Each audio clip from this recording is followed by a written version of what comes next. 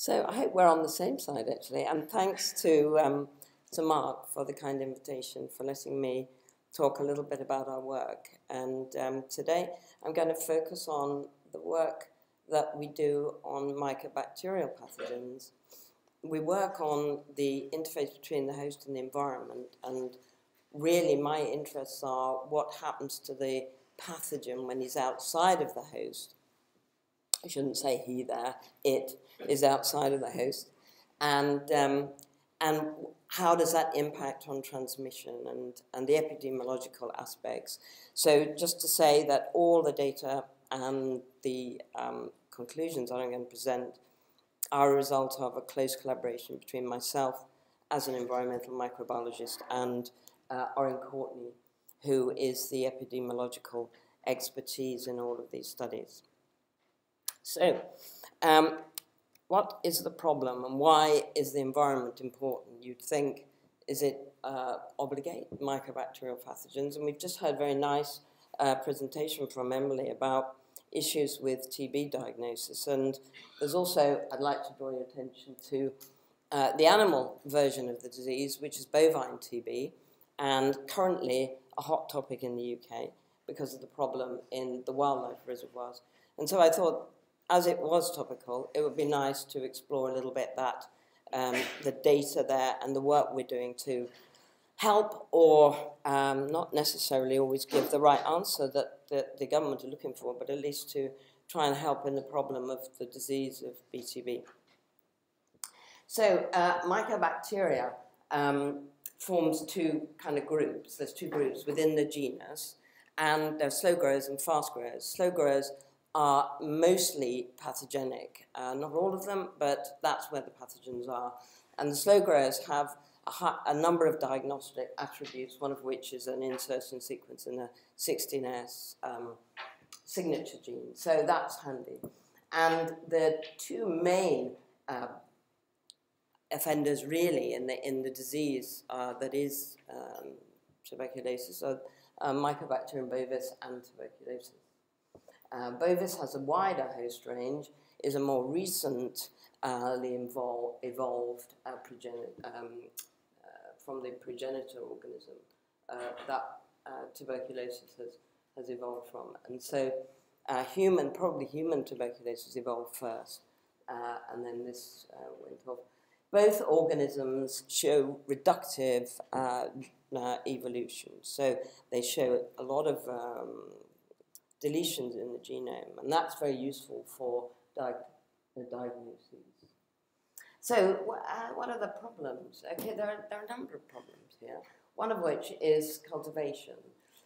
When I say slow growing, I mean slow growing. So E. coli can replicate and double its population within about 30 minutes. Mycobacteria, bovis or tuberculosis, or any of the slow growing complex, you're talking about days, really.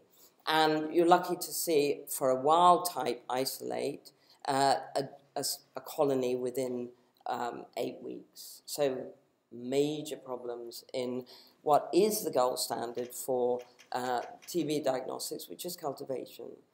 And of course, that is the case for most infectious diseases that involve bacteria. Obviously, traditional cultivation was the gold standard and still remains so in many parts of the world. And so for our purposes, we have something to compare to when we're using molecular methods to look at population level infection and environmental contamination. So that's an issue. And there are methods to speed that up, which are used for diagnostic purposes, but these are still problematic in parts of Africa. So, and when you're doing research, you haven't got time to wait so long. You need something fast. You can improve your recovery from dirty samples. So issues with cultivation here relate to competition, and so you have to make the system very selective. And if you're trying to isolate an organism from outside of its host, it's in a sort of shutdown state. It might be compromised, it's trying to survive.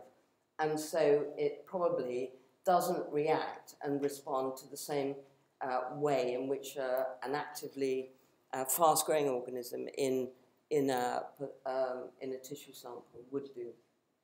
So often, isolating from soil, set, feces doesn't give you, using traditional methods, doesn't give you any result. So obviously, as pointed out in the previous talk by Emily, molecular diagnostics, molecular detection, and these are the tools that the molecular environmental microbiologist has really made their own, because we're able to go into environments where we couldn't cultivate organisms, and now we can find them. It doesn't mean to say we can cultivate them yet, but we certainly know that they're there. And a lot of the work we're doing is trying to find out what the physiological status of those organisms outside of the host is. And this is a sort of lifelong application, really, especially with these organisms. So that's the problem. The major issue with the bovine TB, which I'm going to focus on more, I will mention a bit about human, but it's mostly bovine with environmental contamination, is that there are wildlife reservoirs, replicating reservoirs. So these are not endpoint hosts. They are actively replenishing infection. So as much as you try to control infection in, say, livestock populations of cattle, sheep, deer, whatever, you are still hampered by ingress infection from wildlife. And, of course, we know the supposed wrongdoer in the situation in the UK are the badgers. And so Mealy Mealy's is a member of that group, and they are supposedly, and there's a fair amount of evidence now that they are co-infected with the same SNP types as the livestock in the neighbouring area. So the directionality of transmission is still difficult and probably will never be fully established, but there are certain pointers that can indicate which way it's going. And then across the world, the main problem areas with this issue, Australia, where there's introduced water buffalo, America, the white-tailed deer is a major reservoir, and of course the bison, which is a protected animal, but it keeps, actually the transmission is coming from the deer and the livestock, and so they try to protect bison and they re-release them and they get reinfected. So actually their numbers, whilst they're dramatically reduced through hunting, are really getting further reduced through disease. And then finally in Africa, where we do quite a lot of work, it's the African buffalo. And that is a major, regarded as a major replicating reservoir, which can infect large cats and the giraffes and hippos and a range of other animals. So environmental contamination, where does this come into the picture, and how does it really impact on transmission? And are indeed the cells in the environment, are they infectious? And so the point that we're trying to consider is not just the environment as a source of infection, but also as an indicator of disease. So that can help you understand with the wildlife population. And what we wanted to do, and have managed to do, is to develop a non-invasive, and by being non-invasive, I mean totally non-invasive, no blood, nothing that requires capturing the organism. We simply focus on the feces and some of the surroundings, so maybe watering holes, surrounding land, sets, burrows, that kind of thing. So, and with the organism, because it infects the respiratory tract, the thorax, we're fortunate in that most animals don't, unlike us, they don't really spit, apart from camels. They swallow. So on that rather indelicate point, I'll continue and explain that when they cough up a lot of cells, when they're heavily infected, they swallow it. So that's why it then, because of its thick, waxy outer coating, Mycobacteria is resistant to the digestive system, and it just passes through, and so can be recovered in the feces. And we had to spend a lot of time actually proving that, and that was actually a huge amount of work. Direct transmission is by aerosol and biting in the case of cattle and badgers, and that's what I'm going to focus on just now. It's a big area of public concern. The badger is our biggest surviving carnivorous mammal. It's got no predators apart from the car, and there's obviously been a lot of opposition to the recent attempt at culling, and the culls being rolled out at the moment are not to control disease, but they're to determine that it's possible to do a humane type of population reduction. And just to prove that we are hip, the badger fraternity Protect the Badgers have produced a rap. So I'd love to play it now, but it will engross on my time and I'll get the horrible klaxon treatment. So, but just Google badger, so it's called the Badger Swagger. And it's a rather ghastly combination of the talents of Brian May from Queen and somebody called Slash from Guns N' Roses. So there you go. We can play it in the coffee break if you like. Anyway, so we've got to try and solve this problem because we love our wildlife. We've got very little of it left. But of course, we are losing huge amounts of money, millions and millions of pounds, in compensation for farmers when they have to obviously cull their herds and they have to remove reactor animals that are positive for bovine TB.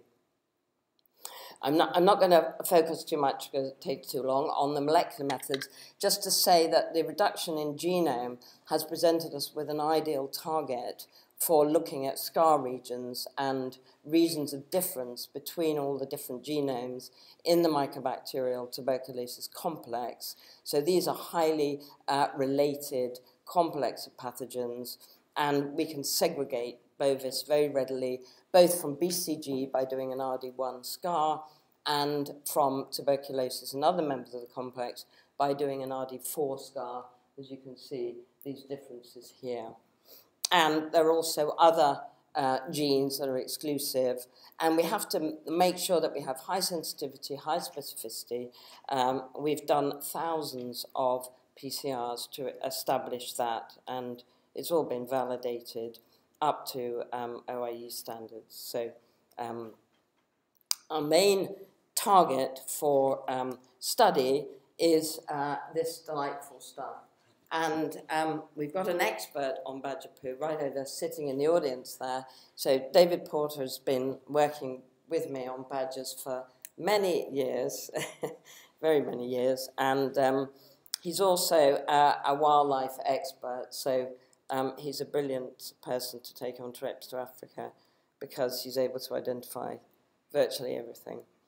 So this is just an example, and obviously you can use lots of tags so that you can get differential expression. Ultimately, we'd love to come up with some field methods to track feces, and we're looking currently at a phage-based method with Catharisa in Nottingham.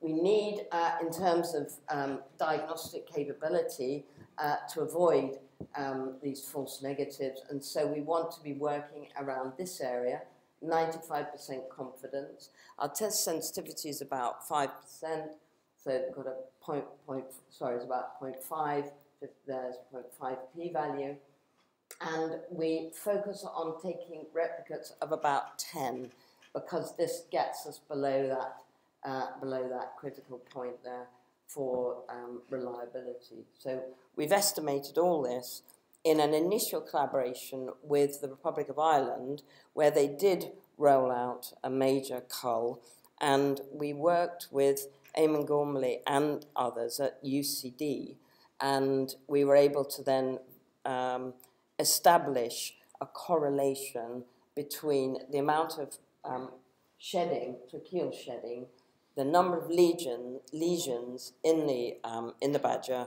and the load based on qPCR. So we actually have a very good correlation. So tracheal shedding correlates with fecal shedding, and that's what you'd predict, but you have to prove it to establish that it's a reliable method of detection. And in this case, load, and we find that the qPCR value correlates with gross load in terms of the pathology. And this was done on animals sacrificed in the Republic of Ireland, where badgers, they're protected in the UK, they're not protected in Ireland, so badger culling is allowed. They have the same level of problem as we do. And in the UK, the main problem, can't actually see it on this, the main problem is that the west side, and there's a sort of edge region down the middle of the UK, the west side is where all the infection occurring in terms of the badger population, and also in terms of the breakdowns of bovine TB in dairy and other livestock, but mostly dairy cattle. Our question here is, what does it tell us about the infection status of the badgers? So a non-invasive method of sampling of wildlife is a fantastically powerful tool when you're looking at health of a particular wildlife reservoir. And obviously trapping and testing, even taking bloods, is incredibly expensive, time-consuming, and has a low low sensitivity because it's your catch-up is poor. Most of our work subsequently from the Irish work, although we're still working in Ireland, is in Gloucester at a place called Woodchester Park, where the AHVLA have their field site, which is a series of social groups of badgers that have been monitored over many years. So it's a phenomenal scientific resource. All the animals have been genotyped, and those are updated. And this work is done in collaboration with Des Delahaye. So we are looking at the way in which we sample a number of social groups in this area and how that relates, the method of sampling relates to the correlation with pathology of animals in terms of positivity when trapped. So these animals are not killed, but they are trapped and tested for the immunoassay and skin testing.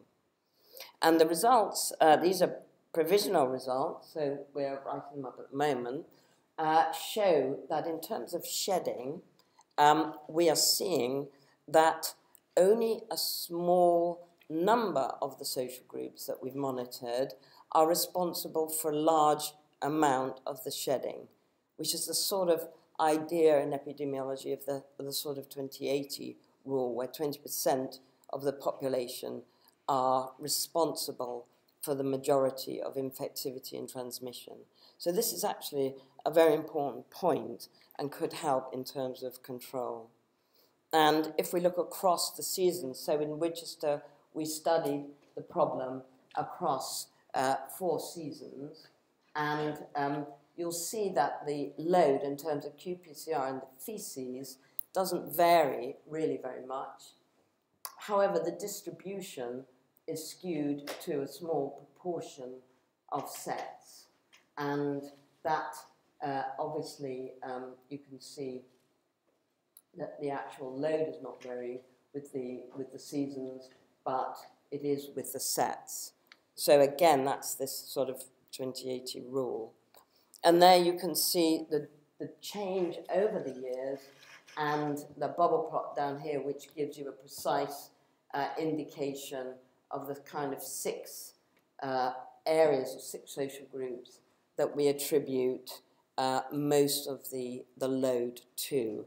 And we're now doing all the correspondence analysis with the work on the traditional cultivation and all the other tests, which are the clinical-based tests, from trapping the animals. And so here you can see that about sort of roughly 17%, these are not the final data set, but around 17% of the animals, about half of the animals are testing positive that are caught, and around about sort of 20%, a bit less, are shedding. And we would regard shedding as a method of transmission. So that correlates with tracheal shedding and aerosol transmission as well as biting. So that does relate very much to transmissibility. And as Mark pointed out, we're very lucky now to be able to collaborate with his group and all the expertise that's there. And clearly we have a lot of feces, and it's going to be fantastic to try and get genomes from these feces. And the first attempt was partially successful in getting, as Mark mentioned, 2.5 times coverage from about 6 gigs. So we'd like to continue with that work. And in addition, we can do traditional movement analysis by looking at microsatellites. So you can do microsatellites on badger hair, and people like Terry Burke at Sheffield have pioneered that work. But we've actually developed a method for multiplexing from fecal DNA and getting us a microsatellite profile from that. So it's going to be a sort of poo whodunit story about working out which badger has done which poo and what's the level of infection.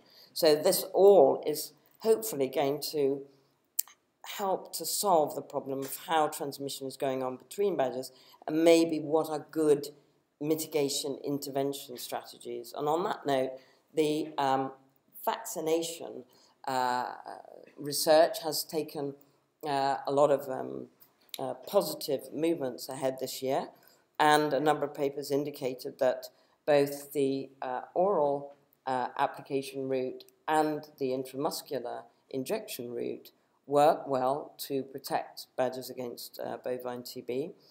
Obviously, if you're thinking long term and you look at other diseases in wildlife control, disease control in wildlife, food baiting tends to be the best way in which to administer it to large populations of animals where you don't know exactly where they are and you can't trap them readily.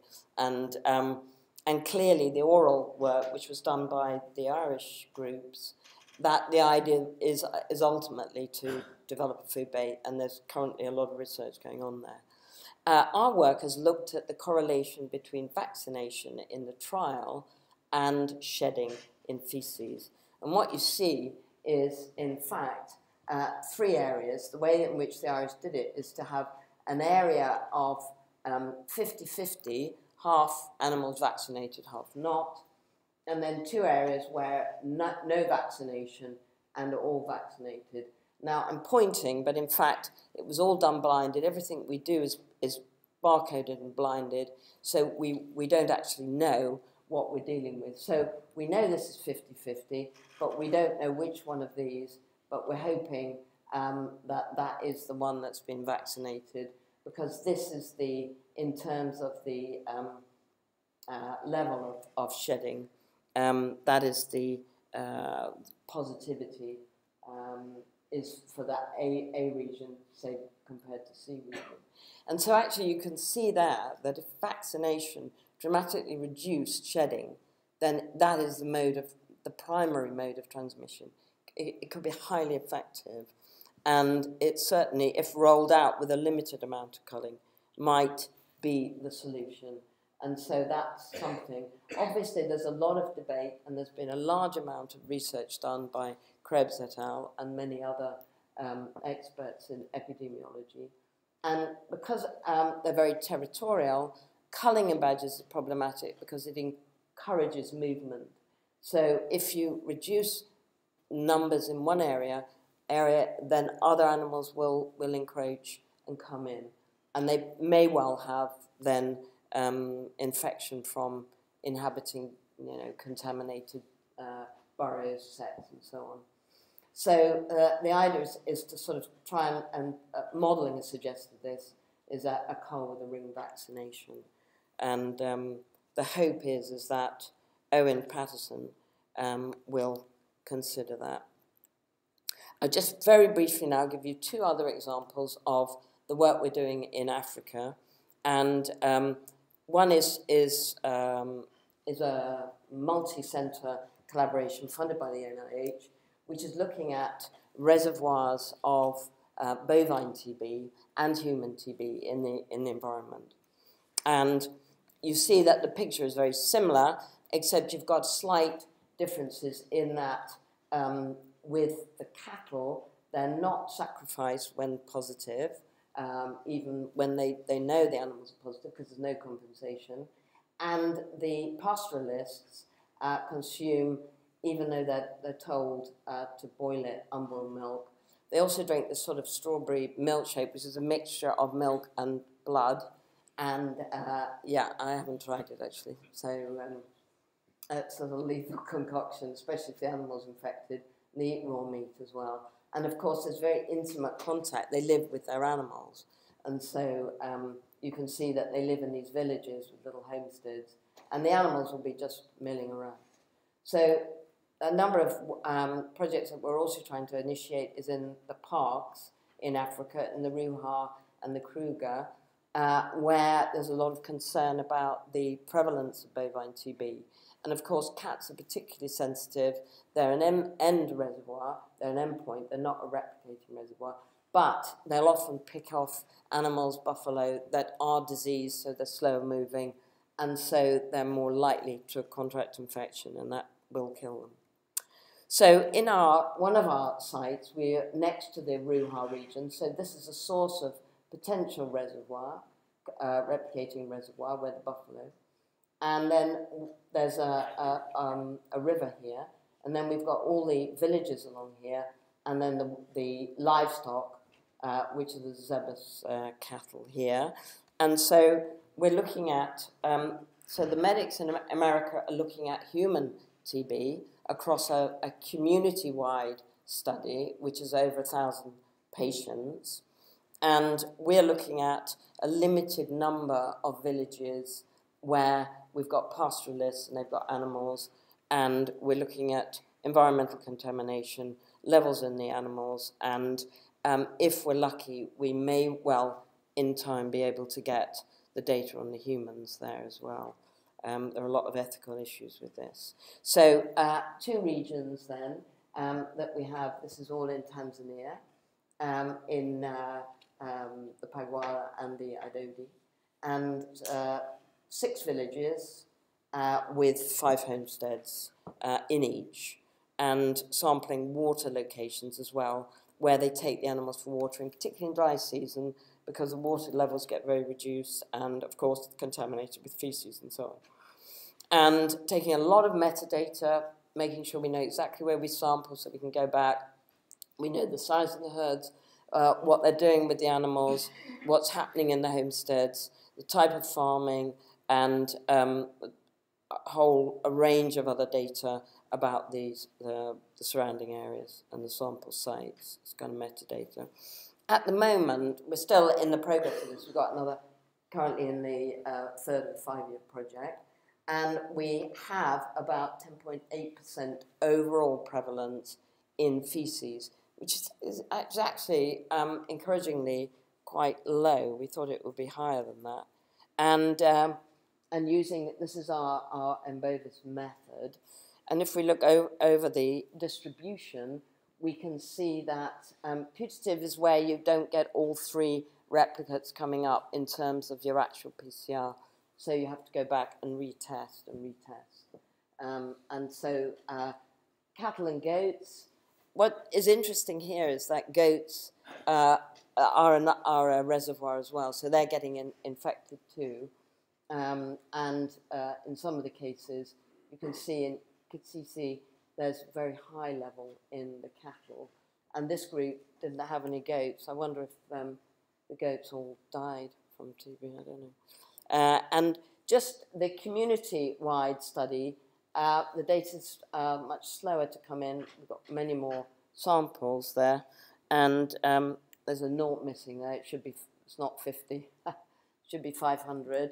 And we've got a case control, and so of all the, we found nothing in the controls in terms of the dust.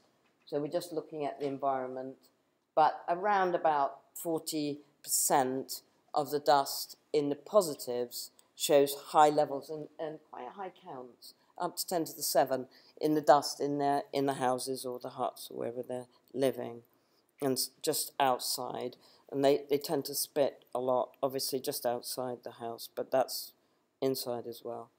And then finally, just to finish off, to give you a further example of a situation in Ethiopia where we did very similar studies in terms of monitoring environmental load, but here we looked at diversity as well, although I won't talk about that, but slow-growing mycobacteria. We can use this phylotyping of Amplicon 16S, but if we now develop a finer level analysis involving oligotyping, which is the frequency of use of different base pairs in the Amplicon, you can actually segregate at the sort of subgeneric level, and we've tested that. So what you can see here is this is from the 454 of Amplicon analysis, and in the sort of crimson you can see where we're getting, this is complex, so you can't segregate these because they have identical 16S, but that's where we're getting complex, and you can see that there's also a lot of other slow-growing mycobacteria around, and this is also useful because there's some thought that the problem of efficacy of the BCG vaccine in humans in Africa relates to environmental exposure to serotype cross-reacting other slow-growing mycobacteria. It seems very likely the load is quite high there.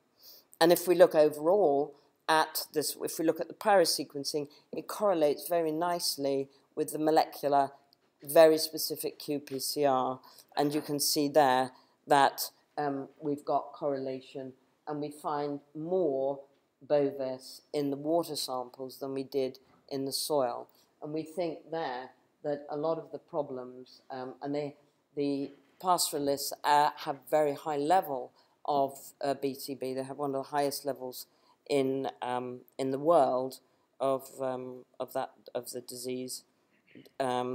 Is coming from using the water for drinking, washing, as well as for watering the cattle. And they have very small, dirty watering holes. And it would be possible to have an intervention strategy there. So finally, I'd like, I hope that's not overshot too badly, to thank you for your attention, and to give really a massive thanks to collaborators and co-workers who are vast and many, but in terms of the mycobacteria work, obviously David, Andrew, Haley is doing the microsatellite work on the Woodchester population. Archer's doing with David doing the Tanzanian work, and Phil James. You can see here that we've recruited Owen Patterson to help screen because he realises with the badger issue such a big problem. So he actually asked to come and get in the lab, get a lab coat on. He lasted about 5 minutes, and there he is holding forth. And then Tanya, who did a lot of the Ethiopian work, and of course Oren Courtney, and finally all our collaborators and funders to allow us to carry on studying this interesting area. Thanks very much.